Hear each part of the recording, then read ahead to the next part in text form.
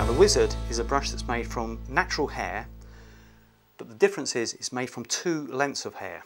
80% of the brush hair is one length and the remaining 20% is slightly longer.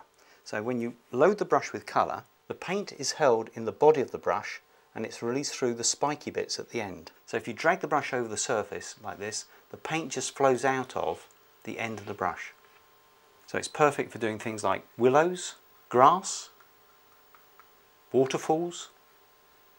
If you're painting a tree or a bush, so load the brush with colour, and if you just dab with the brush like that, because the brush has a ragged edge, your tree or bush will also have a ragged edge. So it's a very, very simple brush to use.